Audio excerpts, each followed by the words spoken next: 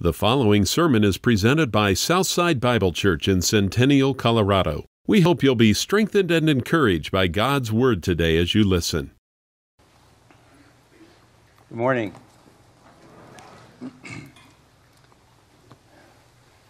Well, the Apostle John would have loved those songs because one thing John is all about is the beauty of Jesus Christ. And we're going to enjoy speaking of that today.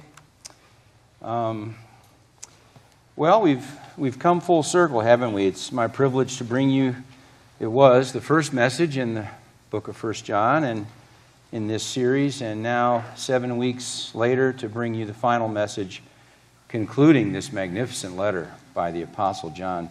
Well, I hope you've enjoyed the sermons by the men. It's been a really good time. It's been a joy to see how the powerful truths of John's letter have been faithfully declared with a genuine like-mindedness as each portion of this book has been explained and preached. I hope you've seen that.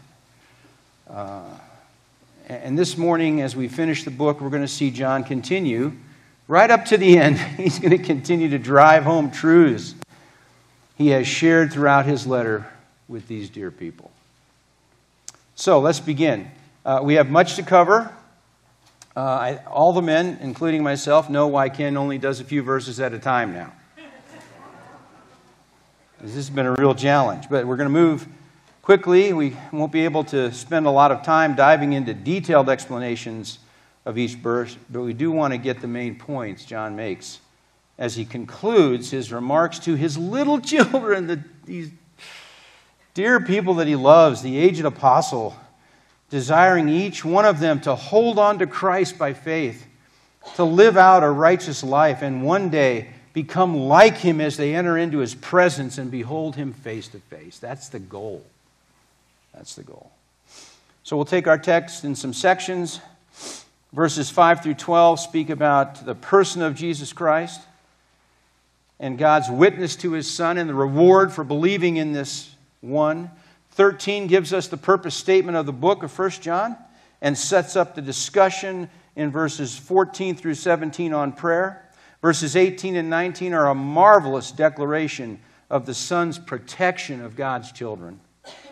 Verse 20, when we get there, you'll see is one of the most profound declarations of the person of the Son in all of Scripture, I think. And verse 21 is a pointed command and exhortation to us. So let's get moving. Put on your track shoes.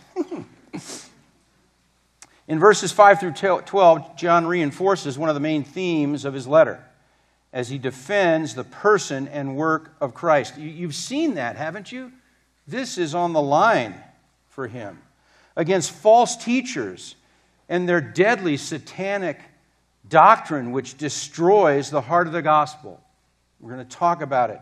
If Jesus Christ, the Son of God, God the Son, did not come in the flesh, He could not have been the sacrificial lamb, taking the place of sinners and receiving God's righteous wrath as their substitute sacrifice.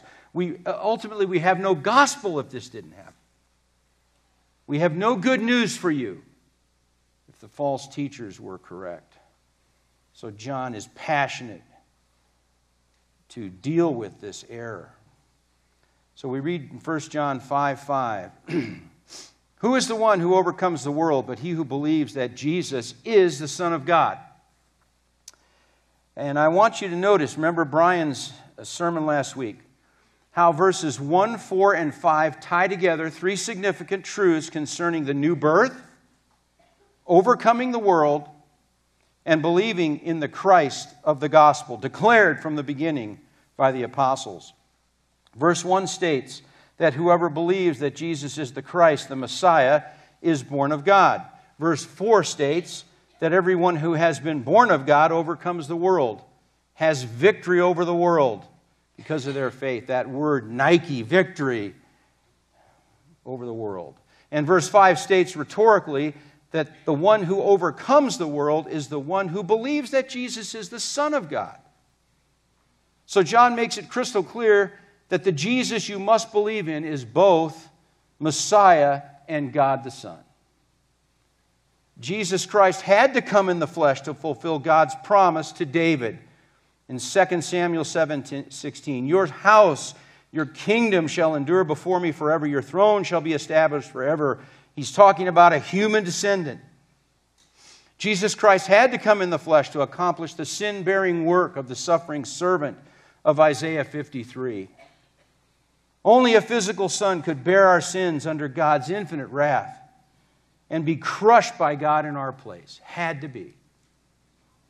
The whole Old Testament points to God sending this person, this son, the one who is the lion and the lamb, into history to fulfill all His promises and prophecy through this person. But this human son of David sent into the world through Mary is so much more than David's physical son. Angel Gabriel, you remember, told her, the Holy Spirit will come upon you and the power of the Most High will overshadow you. And for that reason, the Holy Child shall be called the Son of God. The physical son of David is the Christ of John 1 through 4. Remember, in the beginning was the Word, and the Word was with God, and the Word was God. He was in the beginning with God. All things came into being through Him. He's the Christ of John 1:14. And the Word became flesh. The eternal Word became flesh and dwelt among us. And we beheld His glory, glory as of the only begotten from the Father, full of grace and truth. And He is the Christ of 1 John. You remember those great verses at the beginning of this text? John says, what was from the beginning, what we have heard, what we have seen with our eyes, what we have looked at and touched with our hands concerning the word of life. And the life was manifested to us. He became flesh, dwelt among us, and we have seen and testify and proclaim to you the eternal life, which was with the Father and was manifested to us. This is who this person is. So here's the point. Only those whose faith is anchored in this Christ are the ones whose faith overcomes the world because they have truly been born again. So really the question is, are you believing in this Christ this morning? I'm not so naive as to think that there aren't a lot of different ideas out there about who Jesus is. But it doesn't matter what you think. It's only this Christ that's being proclaimed from this book that will save you. That's all there is to it. Are you believing in this Christ this morning? Nothing less. The false teachers of John's day were not proclaiming this Christ. They were proclaiming a heretical, false view of Christ that said He did not come in the flesh as a human being. So in verses 6 through 12, John argues against them, declaring that the Holy Spirit and God the Father witness to the truth that Jesus Christ came in the flesh as a human being. 1 John 5:6, this is the one who came by water and blood, Jesus Christ, not with the water only, but with the water and with the blood. It is the Spirit who testifies, because the Spirit is the truth. Spirit is the truth. So John says that Jesus Christ, the Messiah, the Son of God, came by water and blood, and that the Holy Spirit, who is the truth, testifies to this reality. Now, there's been a lot written about water and blood, and I'm not going to share it all with you, believe me. It would take a while in terms of what it means. But many commentators agree, and I do too, that water and blood refer to the two events that stand at the beginning and the end of Jesus' earthly ministry, His baptism and His crucifixion. And we'll see why this is the focus for John. The false teachers denied that Christ came in the flesh. They denied that He took to Himself a full human nature in order to accomplish God's work on earth. Many think that they were influenced by the heretical teaching of a man named Cerinthus, and he was a contemporary of John, and some of the church fathers think John even wrote John in 1 John to combat this man's teaching. And here's kind of a summary. Oh, by the way, don't ever name your kids this, Cerinthus. Forget that name. Cerinthus distinguished between the man Jesus and the Christ. Now, see if you can follow. He denied the supernatural virgin birth of Jesus, making him the biological son of Joseph and Mary. Man, that's right there, that's it. He portrayed Christ as a spiritual being that came from heaven and descended upon the man Jesus at his baptism, and then used him to accomplish his divine task in the material world, proclaiming the unknown Father and performing miracles. He then left him again before his crucifixion, never to become flesh, remaining spirit, untouched by suffering and pain. That was the view. And you're probably sitting there going, what a wacko. Right? That sounds unbelievable. Who would believe that? Well, I kind of agree with you, but let me just ask you, is there anything going around today that's unbelievable about Jesus? I mean, this is pretty out there. But there's unbelievable things being thought and taught about Jesus Christ today. And some people might read that and go, man, that's it. That's what it is. I believe that. Right? This sounds unbelievable to us. It's no more unbelievable than what many Americans believe today. Go out and ask somebody on the street, who do you think Jesus Christ is? You're going to get a lot of wacko answers. It's only the one of this book that's going to save you. So we have to get out there and proclaim the truth, don't we? The false teachers were promoting this false view, this heretical view. The man Jesus was flesh and blood, but the heavenly Christ remained a spirit being and was unaffected by Jesus' humanity, only using him to accomplish his will. Now note this, though. John states that Jesus came by water and blood, not with water only, but with water and blood. So many commentators think apparently the false teachers did not have a problem with the heavenly Christ being associated with Jesus at his baptism. In fact, they would attribute the baptism of the Holy Spirit to the heavenly Christ, and they claim to have received this baptism.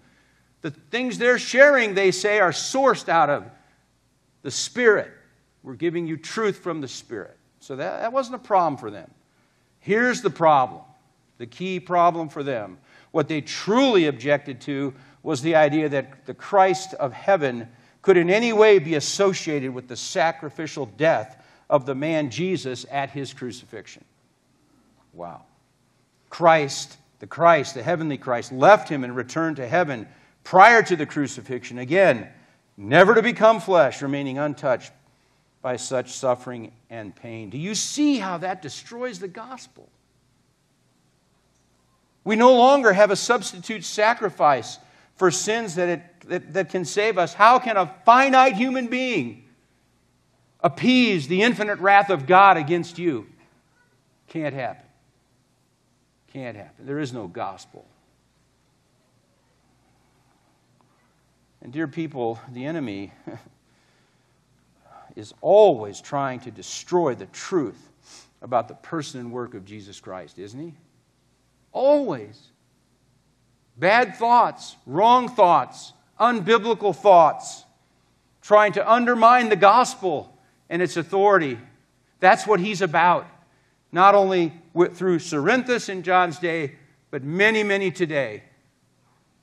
He's trying to undermine this glorious message that we take and pray for men to be saved through. He'll never stop doing that, people. Never. Never. So in verses 7 through 10, John develops his argument. Let's read it. For there are three that testify: the Spirit, the water, and the blood, and the three are in agreement. If we receive the testimony of men, the testimony of God is greater. For the testimony of God is this, that He, God, has testified concerning His Son. The one who believes in the Son of God has the testimony in himself. The one who does not believe God has made him a liar, because he has not believed in the testimony that God has given concerning his Son. Well, I'm telling you, when you start messing with Jesus Christ, you are messing with God and his truth. So what does John do? This is kind of neat.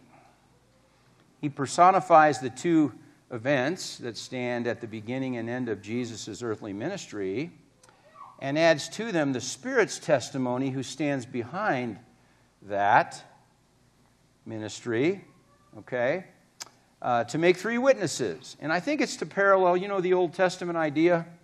The Old Testament idea that among men, anyway, a testimony is confirmed not by one guy, but on the basis of two or three witnesses. So we have this idea whereby there's this testimony, but it's even more, we'll see. So, the Holy Spirit who brought about the conception of Jesus in the womb, right, testifies and agrees with the witness of Jesus' earthly ministry. That this ministry was performed by God the Son in the flesh, accomplishing all that the Father gave him to do during his ministry, including his horrific death on the cross for sinners. And I think when you start talking about this ministry, especially his works are that silent witness to who he is. You remember the works Jesus Christ did? His words are powerful. But when you think about his works, what a silent witness, but powerful witness to his person and who he is. When you start thinking about that, you have to see that he's more than just a man. You remember Matthew 8:27? When he stills the storm on the sea with a word that's raging and it's about to drown everybody, and he stands up and says, "Peace, be still." Wow, like glass on the water. Matthew 8:27, the disciples, the men were amazed and said, what kind of a man is this that even the winds and sea obey him? That's the question you have to answer.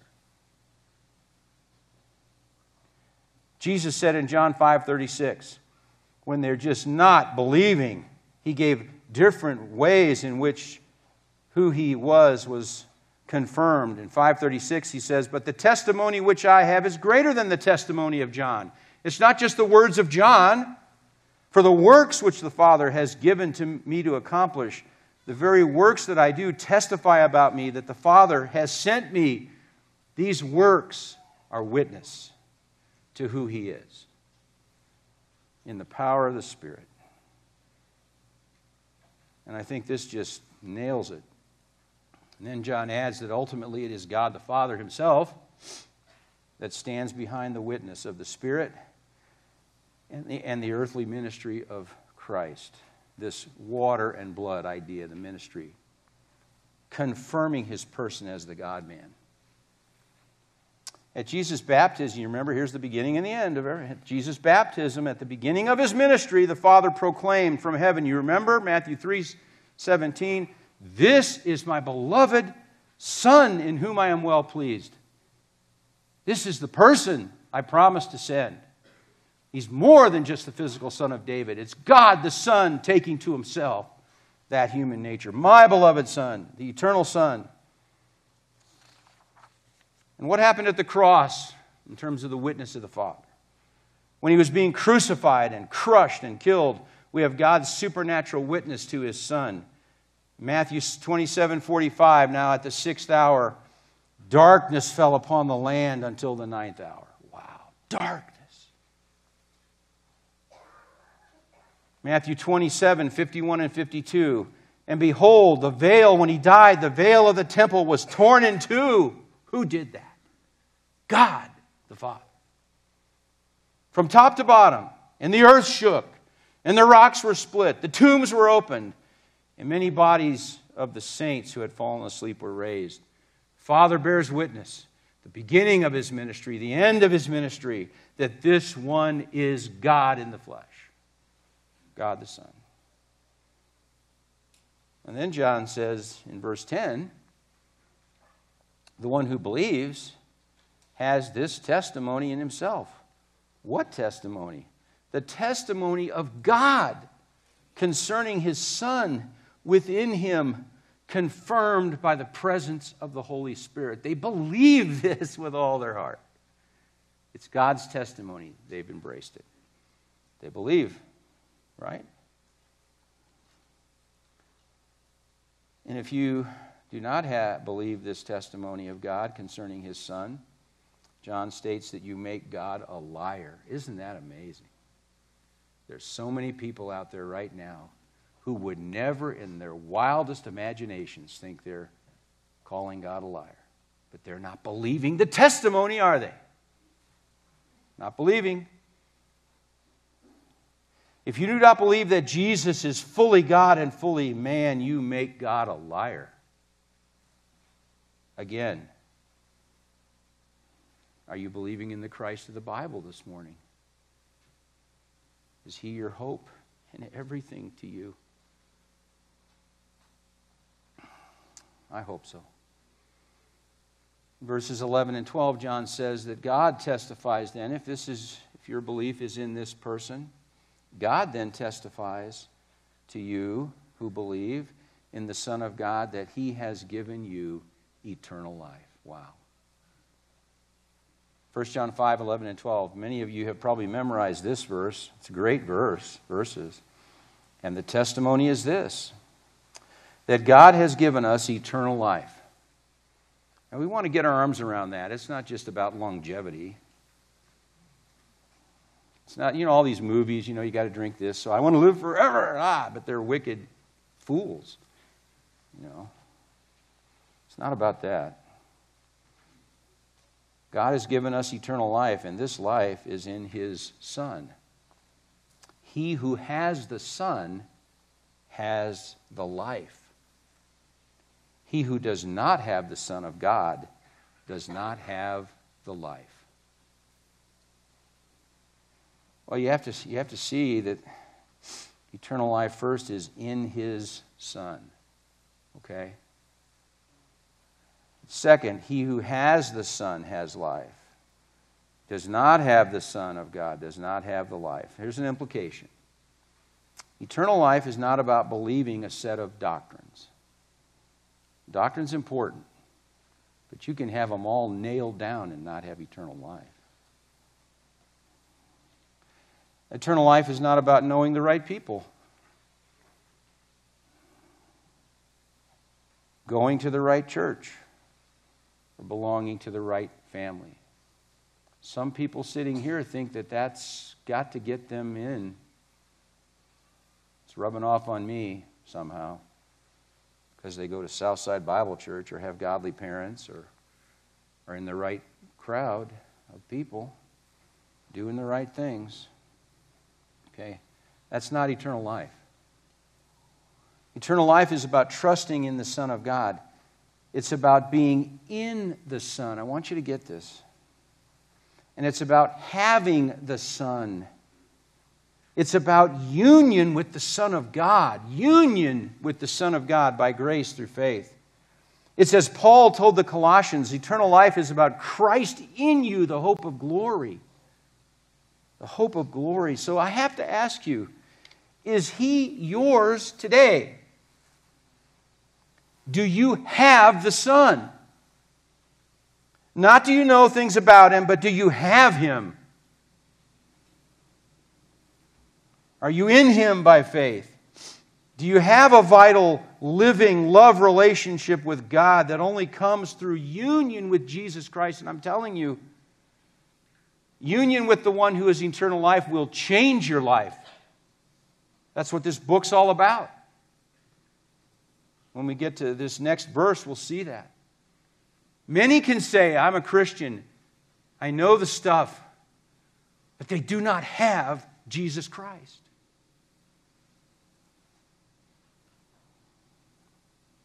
Do you have Him today? How do you know you have Him? And that brings us to verse 13. The purpose statement of the book of 1 John. These things I have written to you, who believe in the name of the Son of God, so that you may know that you have eternal life. Is that an important thing to know? Yes. Yes. These things refers, I think, to all that John has written and reinforced throughout his letter. These things include, I'm just kind of summing up, it's not exhaustive, but here they are.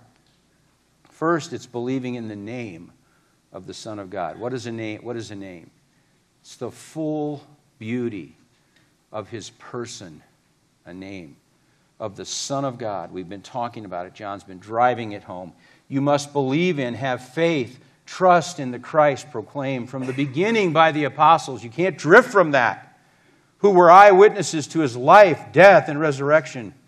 And we've stated this before too, so I don't think it's wrong to state it again. But this is not knowing the truth and even giving hearty approval to the truth. There are people who know today and give hearty approval to the truth, but that's not going to save you. Is it? You can know and approve, but you have to lay hold of Christ by saving faith. He has to be everything for you. And if you have this faith, you will also have the second point, the indwelling Spirit-empowered obedience to the Word of God out of love for God, the practice of righteousness. If you have Christ, your life's going to reflect this. Remember how John put it? The one who practices righteousness is righteous. The one who practices sin is of the devil. What is the general tenor of your life? We're not talking perfection, but we're talking practicing righteousness. Do you love righteousness? Is that what you want to characterize your life because you love God? And then finally, if you have this faith, John says you're going to love the brethren. You're going to love your brothers and sisters. You're not going to have to work it up. It's just going to flow out of you from within because it's a family, isn't it? It's a family. Blood bought by Christ and brothers and sisters closer than any physical family could make you. So you believe in the name, you have the indwelling Spirit empowering you to practice righteousness, and you love the brethren. These things I've written so that you may know that you have eternal life. People, if these things are yours, it's because you belong to Him. You're His child and are indwelt by the Holy Spirit. That's the only one who is the ultimate source of these things. The Spirit of God is the source of this life. Isn't He? You can't drum it up. You can't impose a bunch of rules on yourself to make it happen. It's got to flow because the Spirit is present in you. And seeing these things in your life, you can have confidence, right? We want, if you have Christ, we want, this confidence is yours. It's yours. You can know you have eternal life because you truly have the Son. You can have this confidence. And as we move on to verses 14 and 15, John kind of connects this confidence of the believer in prayer that's coming up on the assurance of knowing you have that relationship. If you know that, it promotes your prayer life. So let's read verses 14 and 15. This is the confidence which we have before Him, that if we ask anything according to His will, He hears us. This is amazing. And if we know that He hears us in whatever we ask, we know that we have the request which we have asked from Him. So these two verses talk about prayer in general. Then we're going to get to 16 and 17, which talk about prayer for a specific issue. But as God's child, you can have confidence before the Father that if you ask anything, and what's the caveat? What's it say next? According to His will. That's the key. If you can ask anything according to His will, He hears you and will grant the request that you have asked from Him. And dear people, the Word of God is full full of things that you can ask of Him and be confident that He will answer. Just let me give you a few. For example, 1 Thessalonians 4:3. For this is the will of God, your sanctification.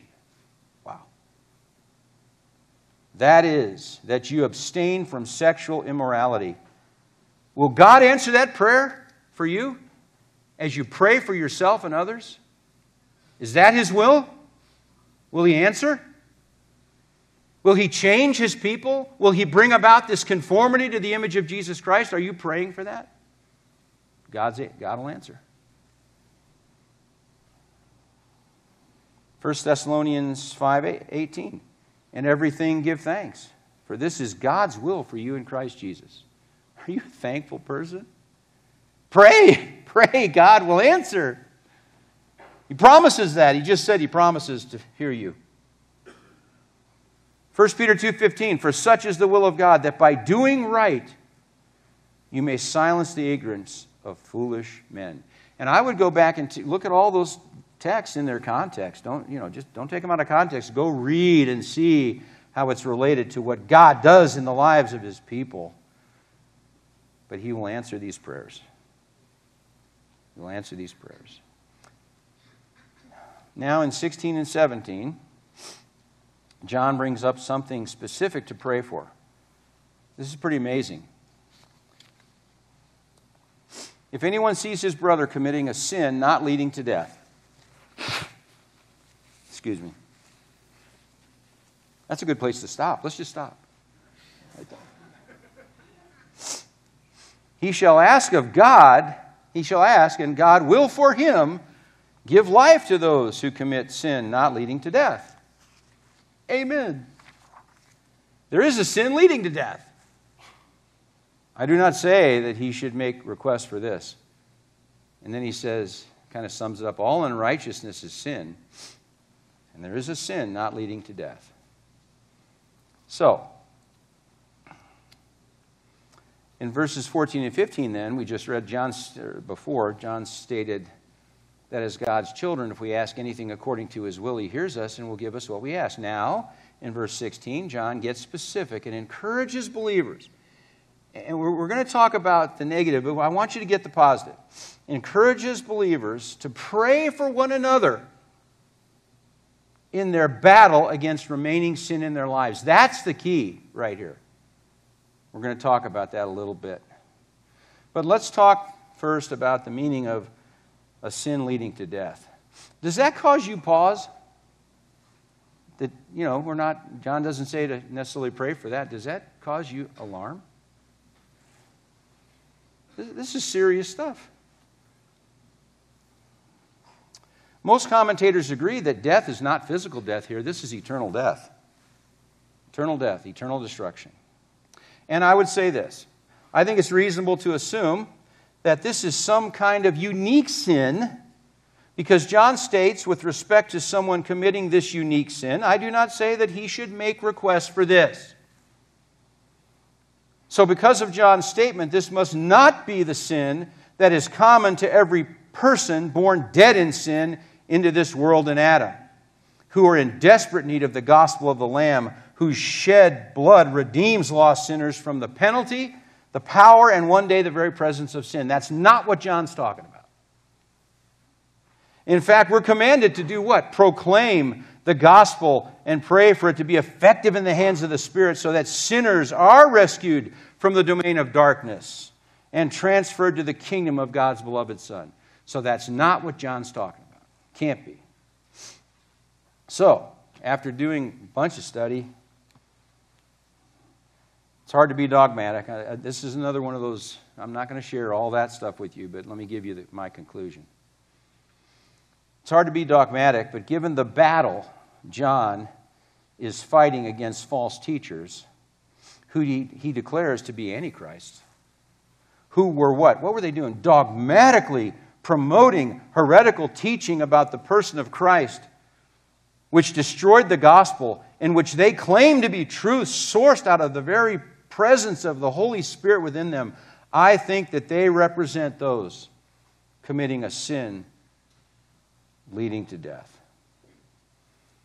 So, here's another thought.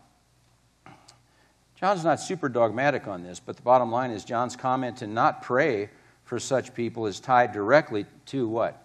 Their hard-hearted, determined promotion of satanic doctrine, which they say comes from the Spirit. They are false teachers in the most destructive sense of the word. Jude's comment is appropriate here. Jude 12 and 13. These are men who are hidden reefs in your love feasts when they feast with you without fear, caring for themselves, clouds without water, carried along by winds, autumn trees without fruit, doubly dead, uprooted, wild waves of the sea, casting up their own shame like foam, wandering stars, get this, for whom the black darkness has been reserved forever.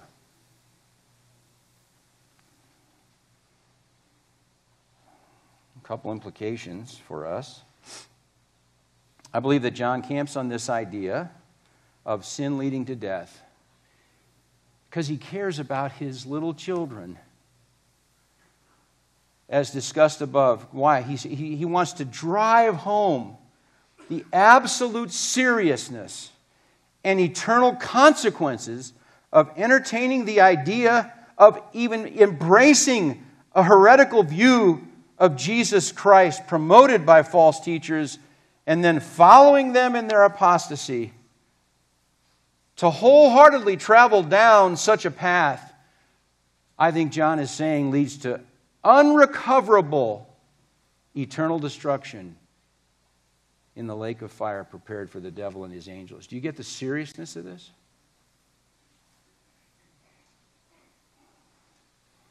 And there are false teachers today that are leading people down that path. Here's a second implication, though, that's a little bit closer to home. We may not have anyone here this morning, probably not, who falls into the category of the false teachers John so severely condemns and implies that they have placed themselves beyond prayer and recovery. Placed themselves beyond prayer and recovery because of the hardness of their hearts. But we can say that anyone here who continues to reject the gospel in hard-hearted, stubborn rebellion or self-righteous pride is sealing their eternal doom. If that's true of you, you're sealing your eternal doom. Now, I pray constantly for many in this situation, knowing that God can save them as we sing from the arms of death and the deepest grave. That's our only hope, isn't it? He can do it. So we pray. But I plead with you.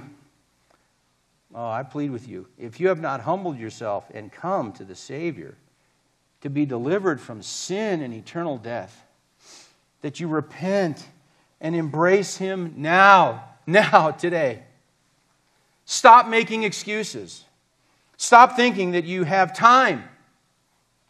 Stop believing the lie that you can live for this world and still be okay with God. Stop running from God and run into His arms. Today may be your last day on earth, right? You may take your last breath today. Oh, come to Jesus Christ. Dear people, embrace Him by faith as your sin bearer and receive eternal life from God. Eternal life from God. So, that plea said, let's glean the wonderful positive truth in this verse about praying for one another. I think this is really important. In contrast to the false teachers who are committing a sin leading to death, true believers cannot commit such a sin because of the presence of the Spirit of God within them. Yet they can still sin, right? John said that if anyone sins, we have an advocate with the Father. So we still sin. So here John encourages us to pray for one another as we fight against remaining sin, striving for holiness and a close walk with the Lord. We can be confident that such prayers are in accordance with God's will and will be answered. And I know we're used to praying that for ourselves because we have sin and it's so obvious to us. But, dear people, we're involved in a corporate battle against the enemy. And we desperately need each other in this fight, don't we? I need your prayers, and you need my prayers in this battle. God has ordained eternal life for each of His children, hasn't He? At the end of the battle. But He's also ordained the means to that end, to include our prayers for one another in this battle we fight together. Isn't that fair? Please pray for me. Remaining sin is always present. We want to see righteousness, a walk in righteousness. Pray for one another to see this in our lives. God will hear and answer you. I think that's really neat. In verses 18 and 19, John reaffirms the reality that the believer cannot commit a sin leading to death. This is wonderful. This is great. 5:18, we know that no one who is born of God sins. From previous texts, we know that John means that no one who is born of God practices sin. It's not sinlessness, it's about practicing sin. But he who was born of God keeps him, and the evil one does not touch him. Man, this is a great claim. Believe this. The word keeps means to preserve someone or something. And the real issue then is concerning the phrase, he who was born of God. Colin Cruz, a very excellent commentator on 1 John, states, the reference here to he who was born of God is best interpreted, and I agree, as a reference to Jesus Himself. He who was born of God, the Savior. Right? Remember Jesus' prayer in John 17? He speaks of having kept safe all those whom God had given Him, except Judas, son of perdition, and prays not that God will take them out of the world, but that He will protect them from the evil one. It's the Savior who keeps you. And then he says in 5:19, we know that we are of God and that the whole world lies in the power of the evil one. What's the point? When you consider that verse with verse 18, John is highlighting the omnipotent power of our Savior to keep us in a world that lies in the power of the evil one. Who is sovereign over the enemy? Is Jesus sovereign over the enemy? You better believe it. The power of the enemy can't even begin to compare to the infinite power of your Savior. Right? So what does God do with these evil intentions? Why can He not harm you, which means to really genuinely harm you? Why? Because God even uses Him to bring about your good. All things work together for good to those who love God. And your battle against the enemy is being used by God to bring about your good and conformity to the image of Jesus Christ. Anything He does can't hurt you, can't touch you. Isn't that great?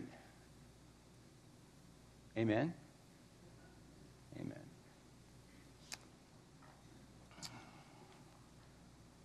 We're no longer under the control of the evil one because Jesus Christ keeps us safe and He cannot ultimately harm us. We're almost done. Now, unlike Ken, I'm not going to say that 3 times.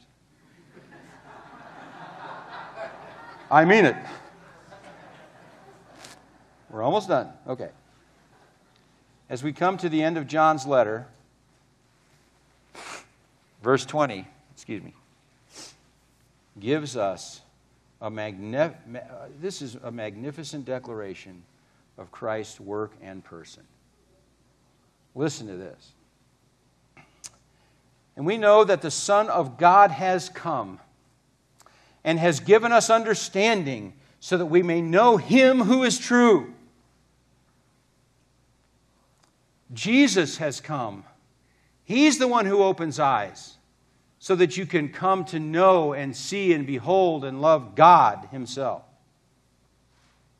God Himself.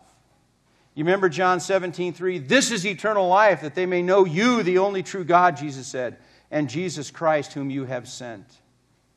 And in Matthew 11, Jesus makes it clear that no one knows the Father except the Son, and anyone to whom the Son wills to reveal Him. So He has come and given His people understanding so that they may know God, Him who is true. And, John says, not only that, knowing God the Father, but we are in Him, the Son, who is true. We are in the Son. Like we've been talking about, do you have Him? Is He yours? You're in the Son.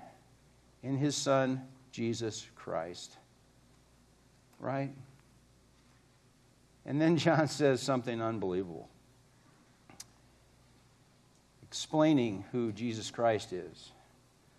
He says, this is the true God and eternal life. The Net Bible makes it clearer from the Greek. This one is the true God and eternal life. It's not vague. John is saying that Jesus Christ is the true God and His eternal life. Right? You remember what he said right at the beginning of the book? We're at the beginning again. The word of life was manifested, and we have seen and testify and proclaim to you the eternal life. He's the eternal life, which was with the Father and was manifested to us. Excuse me. So we're back. Book ended, right? We're at the end of the book. And it would have been interesting, or I think John could have stopped right there. But there's one more verse. I love it. John never stops talking about Christ, exalting Christ. He can't stop proclaiming the beauty of Jesus Christ. So he says, little children, guard yourselves from idols. What is that doing there, John? It was such a... Okay. Why do you think John would end his letter with this sober command? This is a command. I think two reasons. He's saying, don't let anything in this created universe distract you from devotion to Jesus Christ. If anything does, that's an idol, isn't it? Don't let anything come between you and Him. Nothing. And secondly, he's saying, don't embrace any Christ that's less than the Christ of this book who has been declared to you. The God-man, fully God, fully man, may He alone be the Christ you embrace. That's what he's saying. Don't depart from embracing Him or being distracted from Him. May everyone here have Christ by faith and know that they have eternal life. That's my prayer for you. Isn't 1 John a great book? Let's pray. Let's pray. Father, we thank you for this marvelous letter.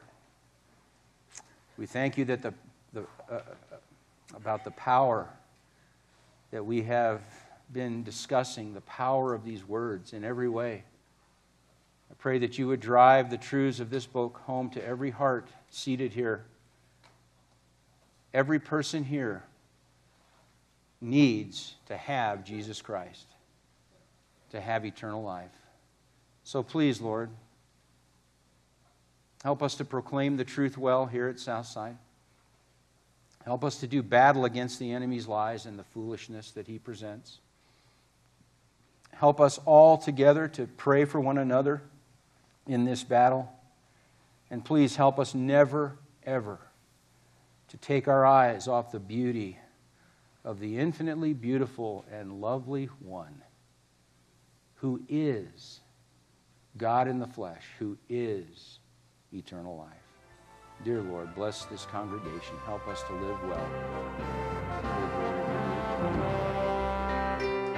The preceding message was presented by Southside Bible Church in Centennial, Colorado, and we hope you've been challenged and encouraged to grow in your relationship with Christ. Each week our sermons are made available online and may be downloaded and distributed. If you have questions or comments or would like to speak to one of our pastors, please contact us through our website at southsidebible.org.